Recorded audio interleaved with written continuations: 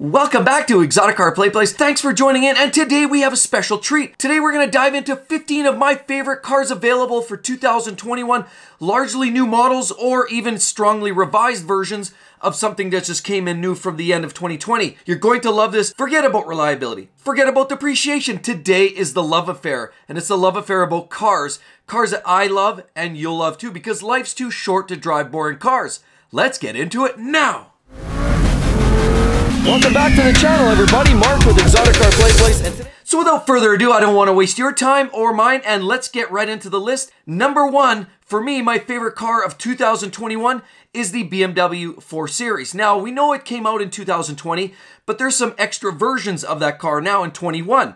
Originally, it came out with the 440, which was a coupe. It came equipped with a turbo 6-cylinder engine that made about 382 horsepower and was slightly boosted by a 48-volt mini hybrid system. And the car was immensely fast, destroyed the outgoing M3 and M4 cars. But in 2021, you can expect now a 430 version, which is a 255 horsepower 4-cylinder turbo engine and starts around $46,000. And what I'm really excited about is the actual brand new M4, which is starting to creep into dealer networks right now. It has the same controversial grille, although the entire car is a little beefier and more aggressive, and it now has a revised turbo 6-cylinder engine that makes closer to 500 horsepower and can be either configured with all-wheel or rear-wheel drive. Now, the next car on my list is super exciting to talk about because I thought about buying one myself. Now, while it's not necessarily the latest news, the brand new 2021 Toyota Supras are exciting for their own reasons. Now, it's not brand new. After a long hiatus, they came out with a BMW-powered Toyota Supra, which was a 6-cylinder turbocharged engine, shoehorned out of essentially some of the mainstream BMW models. That car actually produced about 335 horsepower, but lo and behold, now you'll find the Supra comes equipped with a drastically boosted version of the same engine. Pride out of the same BMWs now has 382 horsepower in the 6-cylinder engine, and as well has a 2-liter version available for about $43,000 to start with, and makes about the same 255 horsepower as already previously mentioned in the 430 BMW. 0 to 60 time, 3.9 seconds for the 3-liter and about 5 seconds flat for the 2-liter. How's that for impressive? Very, very cool cars. So what kind of list would this be if I didn't include something from Italy? What we have next, and I have a real passion for, is the Alfa Romeo GTA. That's right, they took the Quadrifoglio and actually reboosted, retuned the 505 horsepower twin-turbo V6, and it now makes 540 horsepower. It's also got on a drastic weight loss program and shaved over 200 pounds off of its original weight. These cars come with 20-inch center lock wheels. You know they mean business and they're ready for the track. And it also has a track-tuned suspension. Now, if this seems appealing to you, you better hurry up and get your name on the list because there's only going to be about 500 produced for 2021. The next car on my list is a class favorite. I think everybody out there can appreciate it. It's very polarizing. Some people get on the wagon and believe it's not a well-made car, and others just love it with an unbridled passion, and that is the brand new Corvette. But while the Stingray isn't particularly new news, it's got the 495 horsepower 6.2-liter V8 engine. What is coming new is the Z06 or Z06, depends what part of the globe you're coming from. That car promises to have over 600 and even closer to 650 horsepower. I actually had some conversation with some folks from GM in behind the scenes, and it sounded like it would be closer to 650 horse, and there will likely be some level of hybrid or plug-in hybrid equipment associated with some of these future models. Promises to be an exceptional car. I'm definitely going to look at getting my name on a list, and hopefully by that time some of the bugs and issues have gone away. Now, another amazing car on the list is the new Mercedes S-Class for 2021. Been waiting for this for quite some time, and if you're not a huge fan of video game style screen technology, then you probably won't like this car because it does have sort of almost a wraparound screen, a very panoramic feel to it. Lots of controls through touchscreen gestures versus the old conventional buttons and knobs. It also has an available augmented heads-up display that will show cues that overlay your distance vision, rather than the typical heads-up display that you find in most vehicles. Now, the beauty is it comes in many different engine configurations. You can expect AMG versions, V12s, twin-turbo V8s, but the base engine's a 429 horsepower inline 6-cylinder engine coupled with a mild hybrid system. Step up, you get that twin-turbo V8 with another mild hybrid system producing over 500 horsepower. It promises to be full of of technology and takes Mercedes to a whole new place in the wide world of future thinking and technology. I can't wait to see the new S-Class. Another great car on the list I've been really looking forward to is the new Lexus IS. Now, unfortunately, Lexus have been playing it a little bit safe lately. The engines that you get in the new IS are the base IS 300 that makes about 241 horsepower, made it up to an 8-speed auto, and merely rear-wheel drive. You can also step up to the optional all-wheel drive IS 300 that can get you a 3.5-liter V6 that makes 260 horsepower. But if you actually step up to the IS 350, you can land yourself with a V6 engine that makes 311 horsepower. Very brisk, but nonetheless playing it a little safe. With that said, Lexus has restyled slightly. The exterior is a little fresher looking, the interior is a little cleaner. They have their new upgraded suite of safety technology. And the most exciting thing is now the suspension is finally a little more track tuned and not quite as soft and floaty as you'd expect from previous models. So another great car that I'm looking forward to will likely be seen more like the end of 21, possibly going to 2022, and it happens to be the new Nissan Z car. I look back into late 70s, I personally owned a 280ZX Datsun, which is now Nissan, and I love the car. It's straight 6 engine, simplicity, made it to a manual gearbox, made it a very fun and engaging sports car. Many generations have gone by. Now Nissan is looking at refreshing this, likely to be named something along the lines of a 400Z, up from the 370Z that we previously knew and loved, and probably comes with the Infiniti Q60 engine, and will likely make around 400 horsepower. The beauty about this car is it will likely have a manual gearbox associated with it, and trust me when I say, as opposed to the Toyota Supra that kind of went the one way and went strictly automatic, this will be a breath of fresh air knowing that you can still grab a manual gearbox and row your own gears. Welcome, the Nissan Z car. Now, I'll be the first to admit that a lot of electric cars lack soul. They don't have the sound, the feel, you don't even smell the fuel exhaust, and honestly, they're kind of boring. If not a little bit quick accelerating, there's nothing else going for them from the performance standpoint. But this car does such an immense and amazing job of sucking you into the seat. The new Tesla Roadster for about $200,000 and a 0 to 60 time of 1.9 seconds is guaranteed to light your shorts on fire. Did you realize it'll do 250 miles per hour and is also claimed to make 620 miles or about 1,000 kilometers on a single charge?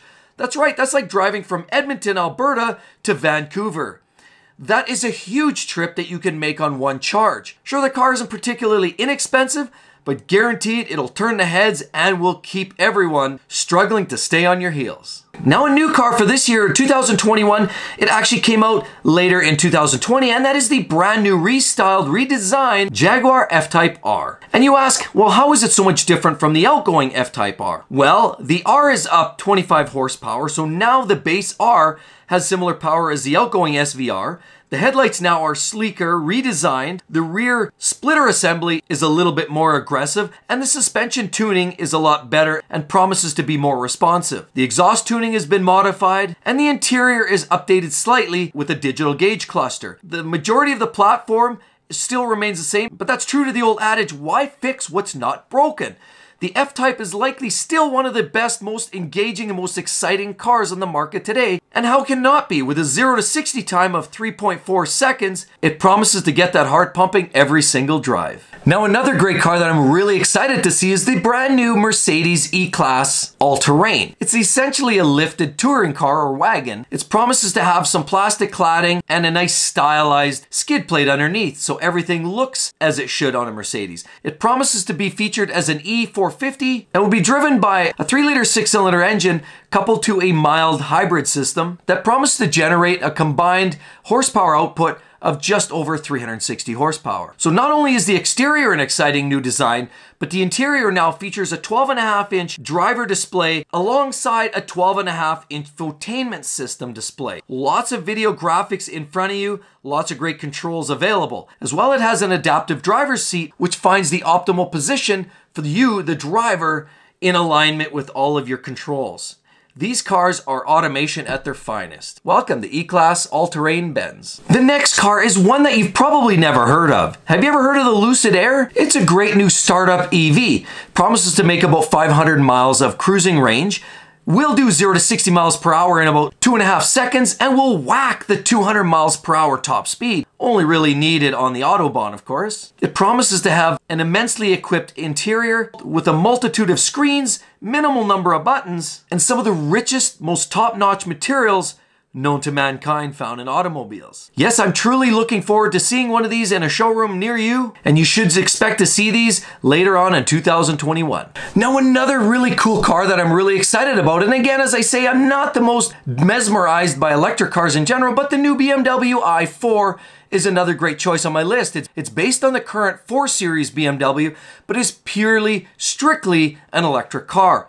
Promises to produce around 530 horsepower, and BMW claims it to be about a 0 to 60 in about 4 second type of vehicle. I would expect that to be very conservative, and thinking 3 seconds would more likely be what you'd see. Now remember, those are the kind of horsepower numbers you're currently seeing from some of the lower end twin turbo V8s out of the brand. So that's a pretty sizable output. As far as body design go, you're going to expect that bucktooth design on the front end, and I wouldn't expect to see a coupe in this format. You'll likely see more of the Grand Coupe design, or essentially a sedan. Welcome the BMW i4. Another great car that I've been really looking forward to, and it's a bit of a sleeper. Not gonna lie, it's the Audi RS6 Avant. Very, very exciting car. It essentially looks like a wagon. So if your kid's being hassled by those kids at school saying that their Mustang is the hottest thing since sliced bread, let your kid show up in your new RS6 Avant. This car with 591 horsepower will launch from 0 to 60 miles per hour in about 3.5 seconds. It'll top out to 155 miles per hour only because it's limited and can be equipped with an $8,500 carbon ceramic brake design. These cars have the active air suspension, Audi's latest virtual cockpit, and a whole array of RS badging and decals. Now be prepared, it doesn't come cheap at $110,000. You better have a thick wallet. Now, another car on my list doesn't necessarily seem like the most exotic machine. However, the brand new Honda Civic Type R Limited Edition can roast on a track many yesterday's supercars. These cars now have a very impressive 306 horsepower turbo 4-cylinder engine. They really are track focused, albeit barely street legal. And you better like yellow because they only come in yellow, and there's only about 600 produced for the US. Now the engineers at Honda took a chainsaw and shed some weight on this car. It lost about 18 pounds due to the BBS lightweight wheels and the massively grippy Michelin Pilot Sport Cup 2 tires. And yes, the suspension has also been tuned to couple up well with that tire setup. The steering has also been recalibrated. And did you realize they ripped out a bunch of the sound deadening to save another 28.3 pounds? Yeah, I would expect it to be a little noisy on the street.